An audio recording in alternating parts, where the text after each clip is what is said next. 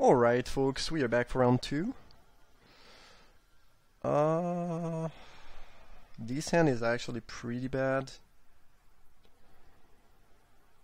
Yeah, I think we have 1-7, 2-6, and we drew all of them in the opener, and 1-5. So we drew our 4 most costly spells and 2 lands. I don't think it's a keep. Well, this is not great, but we can try. I think we keep that on top. And we will not fetch turn 1. I'm fine drawing that Overground Tomb. Another green deck, alright. Again, as I said last round, in Vintage Cube, playing Storm is a lot about just hitting your land drop and surviving until you have enough land to do your stuff. So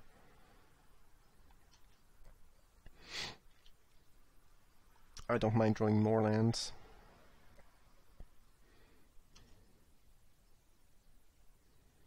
Okay, not bad. This is 5 mana. So we might just... I mean, the oven is not doing anything, so we might just hardcast this Garruk and do work with it, who knows. Solemn Simulacrum. I am gonna fetch... I believe... We don't need more black. We don't actually really need more blue. So I should probably fetch Stomping Ground in case I need some red for my Bring to Light, right?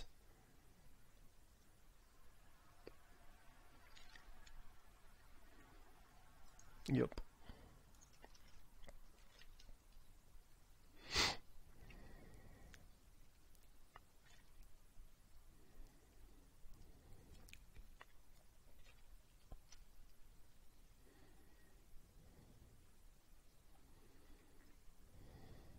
Should probably anticipate now. I don't really see any advantage in waiting. Okay, that's interesting. So, if we Black Lotus, we can play Garruk now, which is not bad.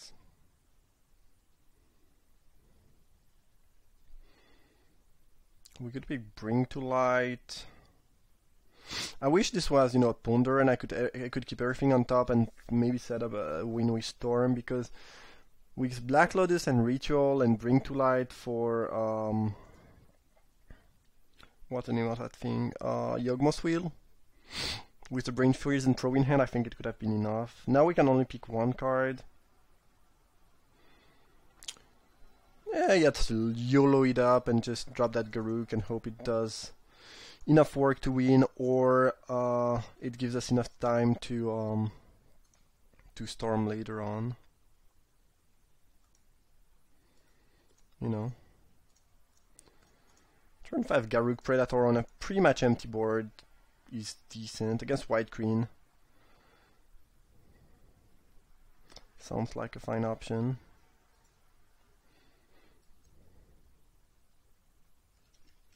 If I had Probe before anticipating, I could have drawn 1 more card and maybe get more information about what I would want to keep with my Anticipate or not, but yeah, I'm not even sure it's the line. I really think you want to keep Probe for the turn where you will try to Storm. So I guess they want to draw a card, which makes sense. Definitely not gonna lose 2 loyalty on my Garruk just to deny them a card here. Doesn't seem like the best idea.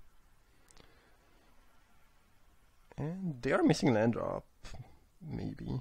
Or ring. Well, that's a clean answer to Garruk for sure.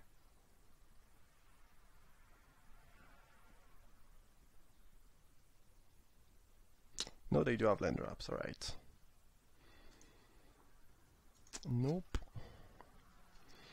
I mean, the good news is we have 2 draw 7 in deck that we can draw, plus some tutors, so we might just be able to do that, as we don't have any fuel left. At some point I might just have to fire that Probe just to do something. guess they are gonna blow up the stomping ground. The grave, interesting. Like I still have double black and double blue, triple black and triple blue. Seems like a strange play to make. I'm happy that the best they could do with 7 mana is just dropping a slime, though.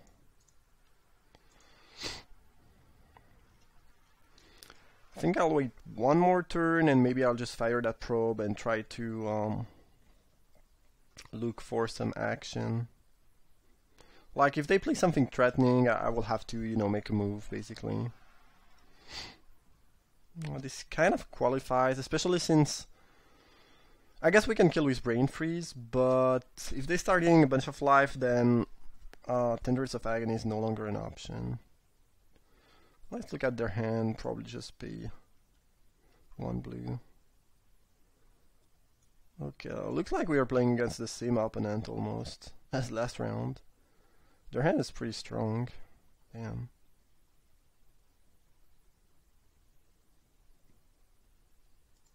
I'm just gonna write down a couple things. Through the Breach, Harmo, Dawn, and Order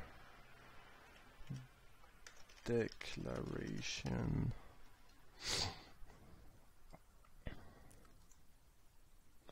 Okay. Memory Jar is gas. Okay, that's pretty cool. I mean, it means that we'll be exiling our win condition. And I think storming, like, they will be at 22-ish. I'm gonna attack here because they can Declaration Stone my beast. And I'm not gonna get a clue because it's a token, so I might as well attack and make that trades and not let them do that and beat me down with the slime. I mean, we kind of have to hope they don't go for the Through the Breach Terastodon blowing up my Memory Jar, but they will most likely do it. And if they ever draw a land, they will probably just hardcast the Dawn. Oh, no, great. Like, if we can keep the jar around, we actually have a decent shot, I believe. Interesting that I did not choose to Through the Breach the Terastodon. We know they did not draw land, because if you do, I believe you just... I guess I could have drawn a land, though, and they will hardcast Terastodon post-combat, sorry. That could very well be an option. Looks like Harmonized, though. No?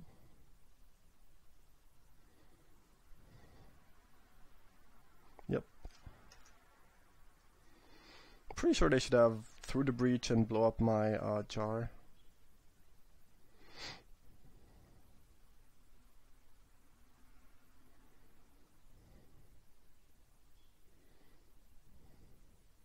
And I guess I don't have better target than Dromoka or Terastodon with Natural Order. Basalt Mono is no problem. I think we'd rather draw an untap land if anything, so I'm just gonna jar now. You probably want to do your land drop from the jar anyway. Okay, there's a lot of things going on here. Yeah, that's pretty powerful. Oh!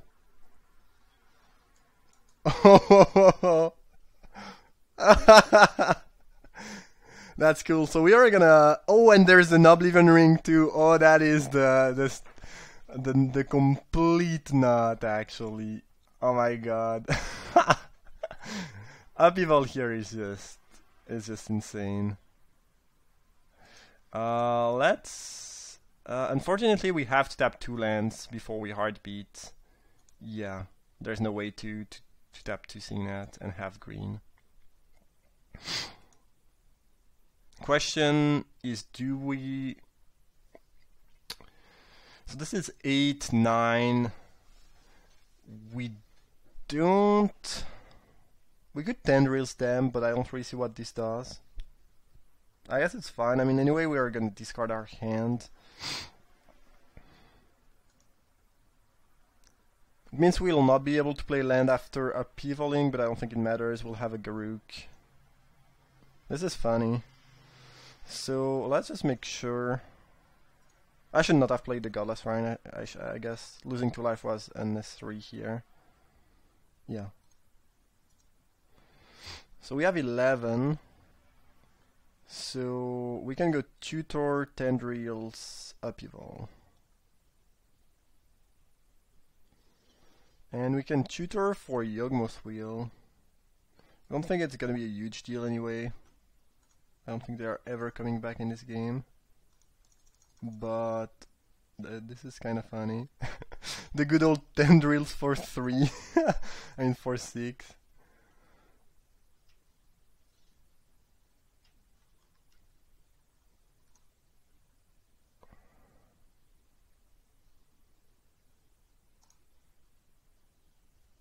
Hello there.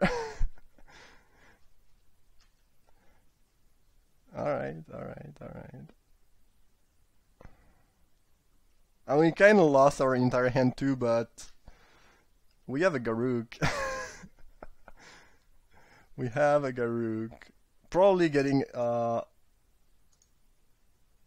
Yawgmoth Wheel was not the best idea, but Upheaval tend to be pretty good against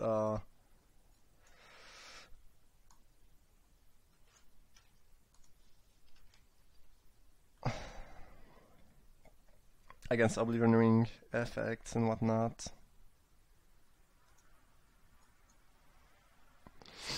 Playing a limited PTQ final right now, this is why I'm looking at that from time to time. Just checking.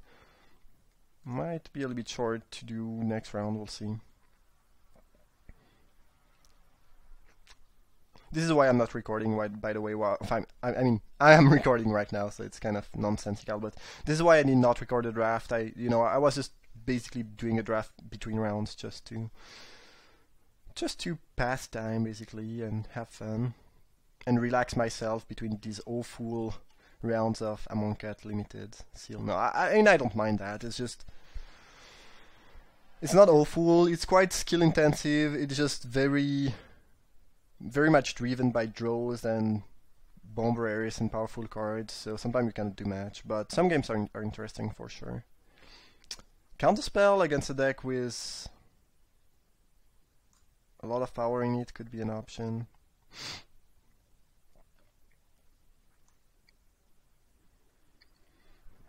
I'm gonna cut Den Protector, it just doesn't seem very exciting. Maybe I should be main decking Counterspell.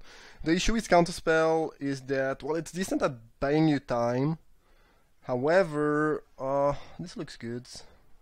However, it can kind of backfire if you draw it while you...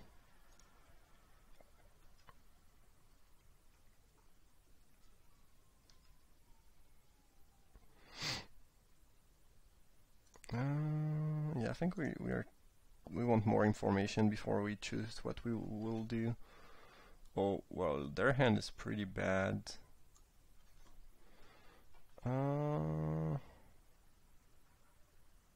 Just not even gonna write it down. Usually I take a screenshot, but right now I have a screenshot of my deck and I don't wanna...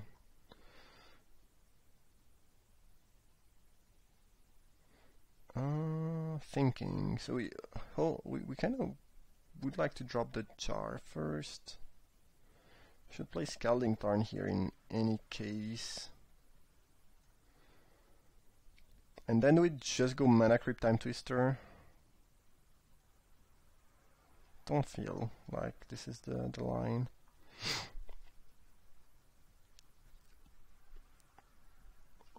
Okay, they drew that.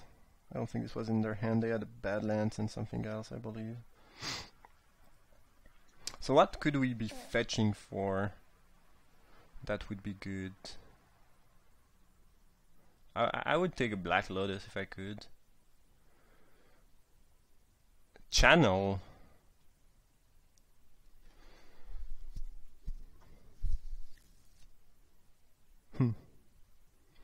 So if we fetch Stomping Ground here, most likely we should actually fetch Drop. Maybe no, maybe Stomping Ground. Then we can go Channel. Channel Time Twister with Channel available and Memory Jar. That's kind of cool.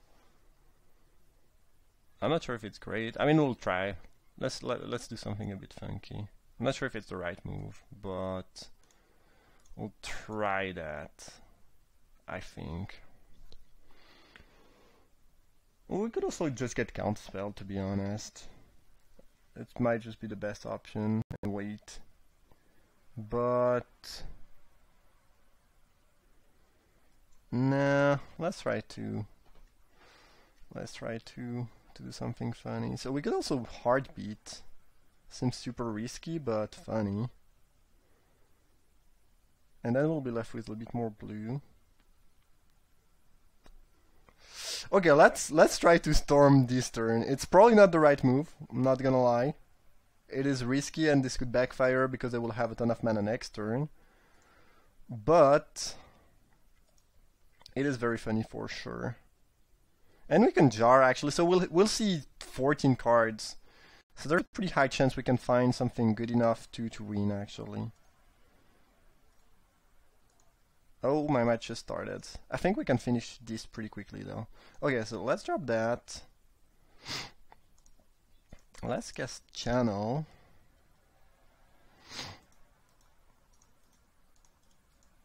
Let's lose a bunch of life because it's cool.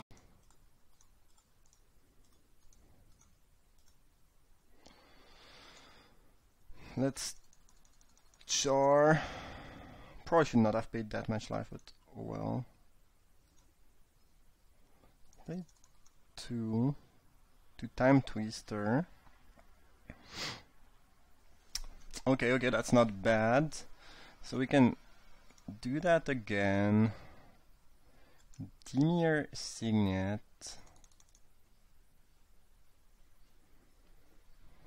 Preordain. Tendrils. Nah, that doesn't really do anything. Bottom. Draw Black Lotus, that definitely does something. Pay 1 more life. Brain freeze them for a bunch, and then sacrifice the jar and kill them, right? Yeah, this definitely works. Cool. That's a turn 3 kill. That's a turn 3 kill for you folks. Unless they have an Eldrazi, obviously, in case in case it's not gonna work. So how many cards left? I cannot see because of the 18, I believe.